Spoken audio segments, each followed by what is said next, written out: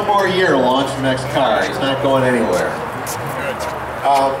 But we're here today to talk about the 60th anniversary of the Corvette. And I don't know how many people know this, but Corvette is the longest running car nameplate in automotive history. Not the Model T, not the Mustang, not the Porsche 911, not the Toyota Corolla, not these cars that seem like they've been around forever. The car that has the longest continuous running production is the Chevrolet Corvette. So 60 years. I'm curious because I was present when we did the 50th anniversary. Went down to Nashville. How many folks participated in that event? Quite a few. So I'm glad to see you all still around, enjoying the Corvettes through the 60th anniversary. And so we have a couple things to show you here. Carl and I will be doing a detailed presentation along with Craig Sass from the interior and Kurt Benya on the exterior. Tomorrow I think it's from 12 to 1 in the theater. So we'll show you all the visuals and give you all the background on the car in there. But we thought we'd give you an overview because we've got the cars parked out here. One thing you'll notice is that the 60th anniversary car is white. How many people noticed that? The reason I asked is how many of you were here at the 50th anniversary is because I remember distinctly a lot of comments that people expected the 50th anniversary. Why didn't you do a white exterior, red interior, just like the 53? Why didn't you do that? And we answered at the time, well, red is super popular. You know, everybody likes a red car, so we wanted to do a variant of red on that car. But we kind of tucked it away. You know, there was this big pull for white and kind of our heritage back to the 53 car. So we thought, well, why not? Why not do a white car? And as you can see from these cars, we've done a lot more than just do a white car. The interior is maybe my favorite part. We got the new seats from last year that we brought out in 12. And then we got a really nice blue interior and a lot of suede accents that people like. We've done that on special models for the last couple of years. So we loaded the car up with suede, so everywhere you touch the car, it's really very pleasant to touch. And even when you get a little warm and sweaty, it feels really nice. And even when it's really cold, it feels really nice too. So you can see the 60th anniversary package with the gray stripe running down the center, and you can get that on any Corvette model. But probably what most people will connect in their mind with the 60th anniversary is something else we're doing special, which is bringing you the 427 engine in an open air configuration. That's another thing, you know, we talk about listening to customers, and we've had that pull pretty much since we brought the Z06 and the LS7 engine out. You know, why can't I get a convertible? That's what I really want. I want the best of the best. I want that motor, high torque, high revving, small block engine, and I want the open air driving experience. And we've stubbornly refused to give you that for all these years. But for the 60th anniversary, we're putting that package together and making it available either in the anniversary, the special anniversary colors, or any colors you want. And when you get that, you get some really good extras with it. You can see you got the what we call the B92 hood. So the lightest hood we know how to make with a visible carbon, you know, full carbon hood, carbon interior inside of the hood. So we really tried to put kind of the best of the best in this car. You get the magnetic selective ride, you get the big wheels and tires. This car is not like a Z06 convertible. It's not tuned the same way. It's a little more laid back. You know, the Z06 is intended to be a track weapon. It's maybe our most edgy car, it's most balanced, it's a high performance car. So this car is not really that philosophy. It's more of a grand touring car, but with the spirit of that engine and then the capability of that chassis. So it's kind of our best hardware all put together in a convertible with that engine. And the sum of the car is really more than the sum of the parts. We were kind of surprised ourselves when we put the car together and started driving it on back roads, and a lot of folks in the development team were saying, you know what, this is the best Corvette we ever did. It just came together really spectacularly. You got all the good open air experience, and then that willing drive line is just a riot. So that's kind of the overview. I want to give you a summary. Harlan is here to fill you in on some of the other details, and I'll come back. Okay, thanks. So like Tad said, 60th anniversary is very special. The white car, blue interior, car over there with the top up. You can see for the first time we've done a special convertible top where the stripes are actually stitched into the top. I think we're the first ones to ever do something like that, so that makes it really special. And it has a stripe package going through. So that was the car that we've been showing. We showed it at the Chicago Auto Show. We had it at Sebring. We had it at Barrett-Jackson. First car went for over $600,000 at Barrett-Jackson for charity. And but again, we talk to customers all the time, and some people are like, well, I like that car a lot, but I really don't like stripes. So you can get one like this one, which doesn't, same car, but without the stripes. Actually, you have to order both separately. You get the 60th anniversary and you get the stripes. And then some of you are saying, well, I want a 60th anniversary, but I want a Grand Sport. Well, you can get this car right here as a Grand Sport, 60th anniversary. And you could also get the coupe and convertible as a 60th anniversary. But you know what? I want a ZR1 60th anniversary. And you know what? I want it with the cup tires, and the cup wheels. Well, we've got one at the end here with the machine cup wheels, and there's one at that end with the black cup wheels. Or you want a Z06 with the Z07 package, carbon fiber brakes, cup tires, kind of the ultimate 60th. You get that too. We have one of those down there. But then some people are like, well, you finally did a LS7 427 convertible. I don't want a white car. Why do I have to get a white car? Well, you don't have to get a white car. You can get in any color you want. It's actually now our 7th model in the Corvette lineup is the 427 convertible. And for example, we got some back there. There's a Velocity yellow 427 convertible. There's a Torch red one. And so you can get it whatever color you want, any of the 10 colors.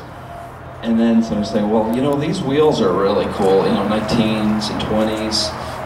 It comes with the Michelin PS2 tires standard. It comes with magnetic ride control standard. And some people like these wheels, but you know what would be really cool if you could get the chrome ZR1 20-spoke wheels on that car. Well, you can. There's the yellow car over there. You can get it with yellow brakes and yellow stitching. So we really have a lot of different ways that you can configure your car. Now some people are saying, I had a 67 or 69 427 convertible, and remember you used to have the black stripe on the hood, raised hood. So we have that option. You can get a heritage package, which comes with the black stripe on the raised carbon fiber hood and special 427 logos on the floor mats. That's another package that you can get. So we really have a lot of things. Now, everybody's saying, what is this car going to cost? Is this going to be a $100,000 car?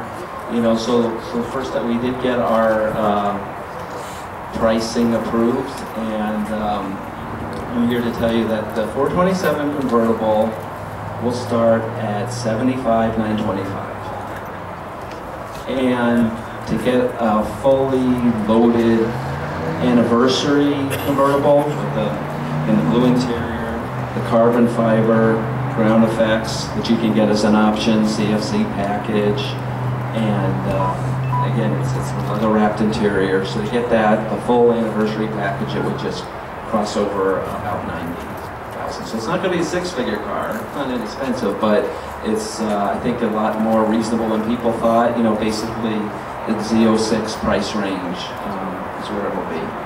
So one other thing too. Okay, so your friends, you're into Corvettes. You might have some friends. Maybe they drive some other types of sports cars, from other countries or whatever. And they're saying, okay, well, I don't really care about that Corvette's having a 60th anniversary. It doesn't mean anything to me.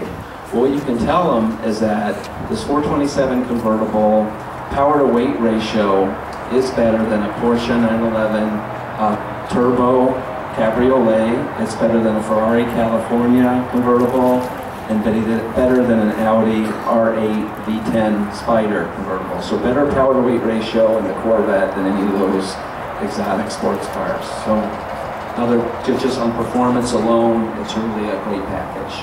And it comes with the dry sump system, battery in the back, and all the carbon fiber hood and fenders and floor panels, things like that.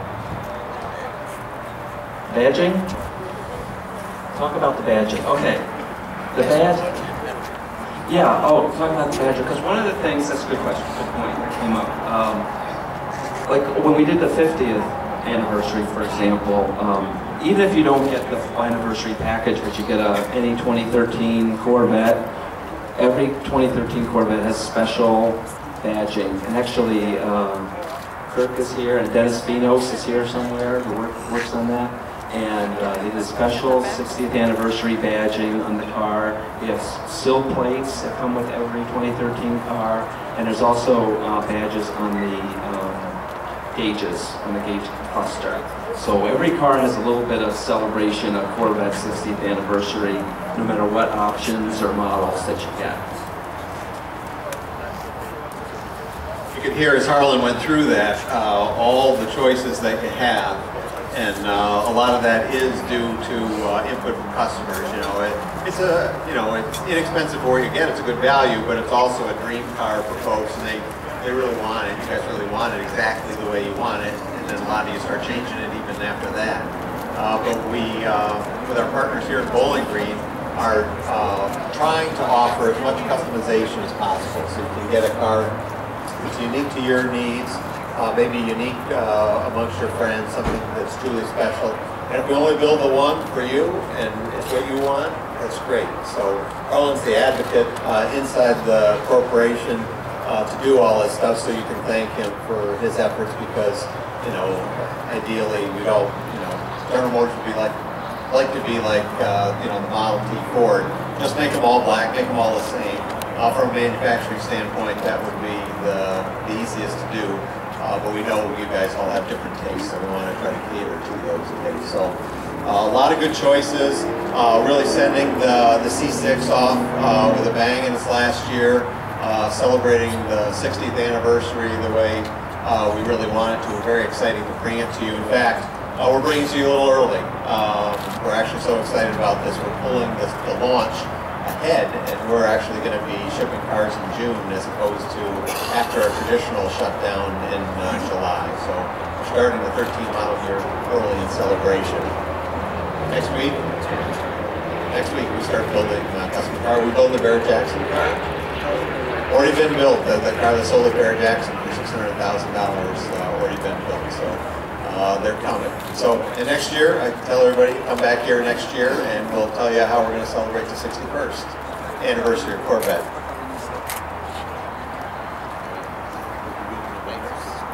Yeah, we forgot to talk about the new blue. Is it back there? The night, there's a new blue is called Night Race Blue. And you see the car there, it's a 427 convertible with the blue top and blue stitching in the interior. And so that replaces the Carlisle Blue, which we built out. That was a 1 year only.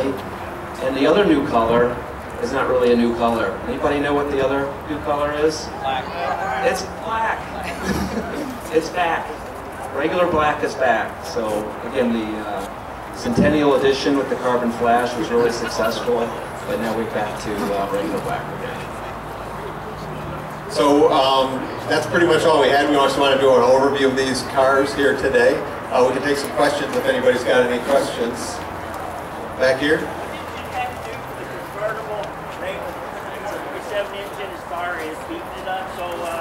Question is, what do we have to do special for the convertible to make that convertible compatible with the 427 engine, all the chassis stuff?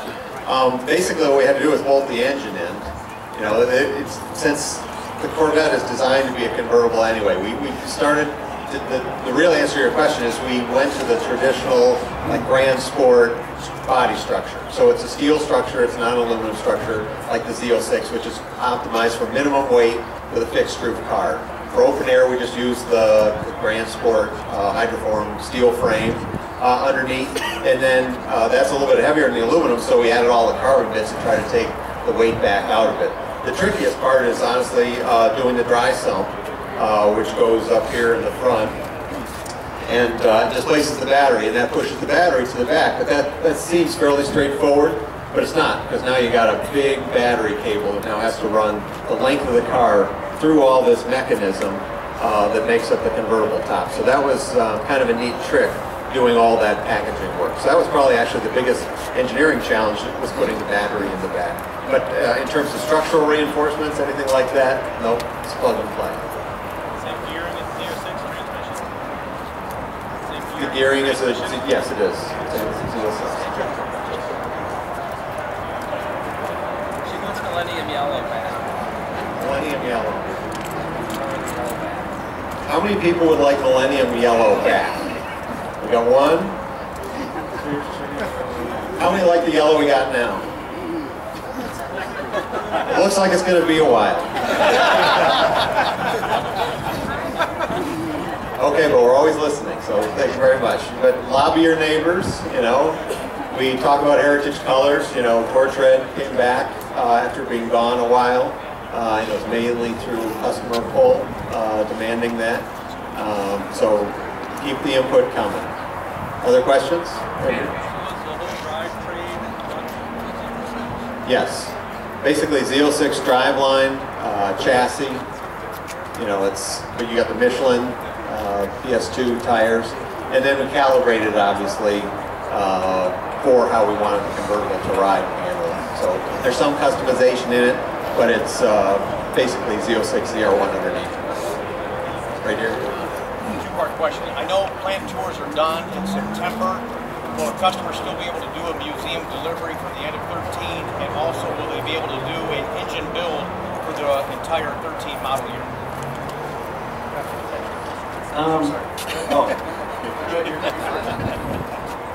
I was going to answer, you can do the museum delivery and you can do the engine build. But we are going to close the plant to the public on September 14th, Rick. So because of all the activity in the plant associated with the new product, we are going to have to close the plant to the public. But that stops public tours, stops buyers tours. Buyers can still do museum delivery, which is good. But there'll be a brief period of time that we got to black out the plant. Got a question back here? I'm asking this on prison. Is this the last chance anyone's going to have to do this? The question is this the last chance to buy a 427, a 7-liter small block engine? I would say buy one, just to make sure. You've got one in the bag, just in case. We never thought we'd do this one. Yeah, we weren't sure we were going to do this one. Dave Hill's here, former chief, and he probably never envisioned putting a 7-liter engine in the convertible, but here it is. Question here?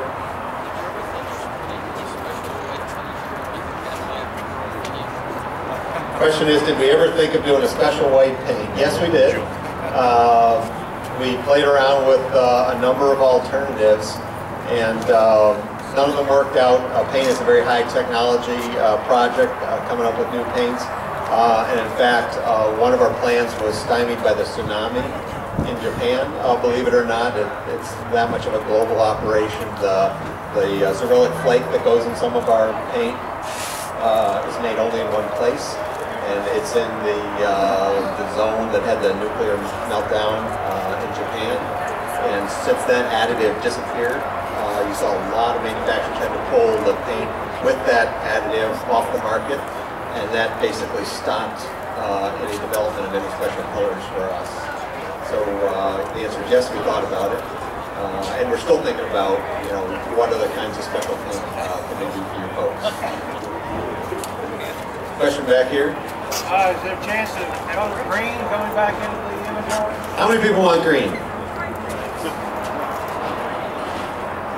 Got one. After we do Millennium Yellow, we will bring back green. Any other color choices people would like to nominate? Jetstream Blue wants to come back? Jetstream Blue? One of my personal favorites. Come on, Blue. That too. Okay, Electron Blue? Oh yeah. Okay, that's another one of my favorites. Okay. Sounds like we got a lot of blue fans. Admiral Blue. Do not get rid of Torch Red. Uh-oh. Anybody want to get rid of Torch Red? How many of you want to get rid of Torch Red? What's your problem over there? Everybody, you see who he is?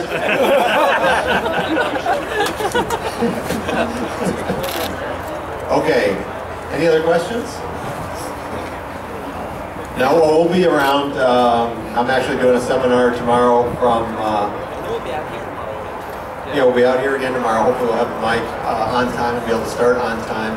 But we'll be doing seminars all morning tomorrow and show you a bunch of pictures. So thanks for your patience. Sorry we started late, but we'll be hanging around here for a little bit if you have more questions for one-on-one. Thanks.